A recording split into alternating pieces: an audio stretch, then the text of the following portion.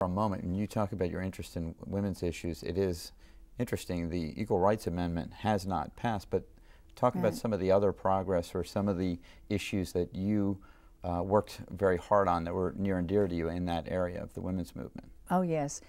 I've seen some tremendous advances that have been made since that time. I like to say the women's movement put the movement into me. And at that time, if a woman wanted to be a Rhodes Scholar, forget it. She couldn't merely because she was a woman. At that time, when you looked at the want ads, one section for women, one section for men, they just couldn't see that the jobs could come together and a woman could do both. It's the 1970s we're talking That's right. about. This is the 1970s that we're talking about.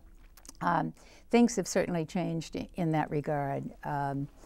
And we've made many advances in other areas. We've made advances in professions, for instance, law.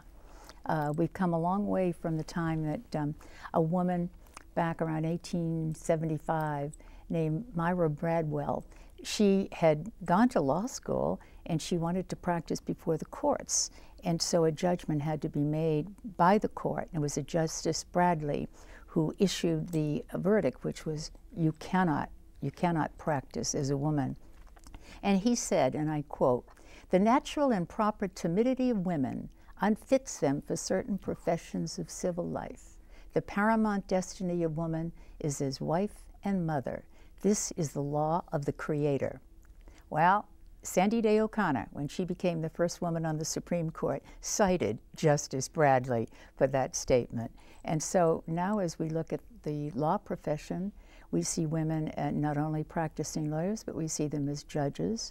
We see them involved in all kinds of advocacy. Medicine, the same kind of thing. Science, we need to do more.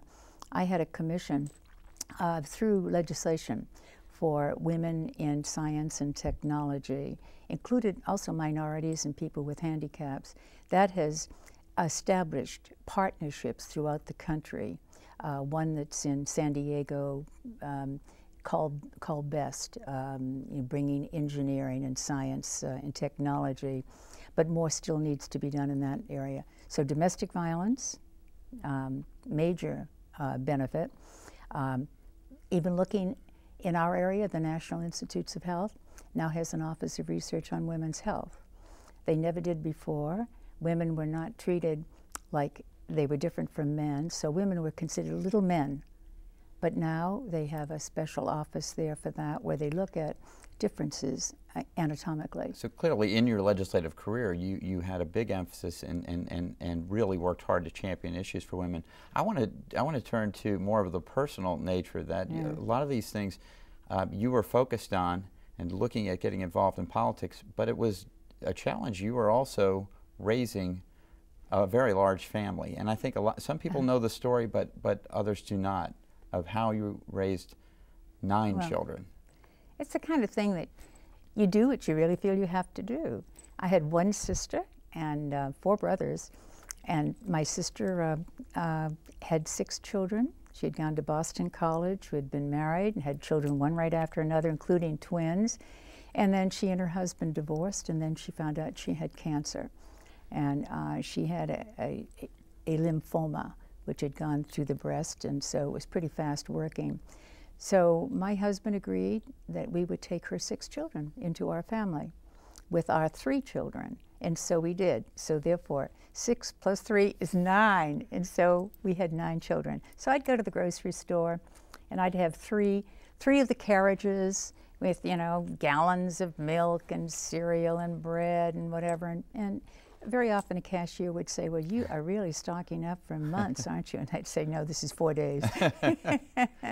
So you learn to adapt. But amazingly, you balanced this amazing task with all these children, and yet we're so focused on being able to balance that with your career.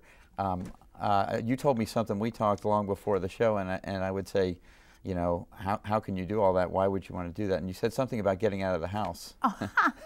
I think when people have asked me that question that you did, Steve, I'd say, well, it's so good to get out of the house. Well, we got her out of the house today, but we're going to take a short break, come back, much more with Connie Morella. Stay tuned. You're watching Campus Conversations.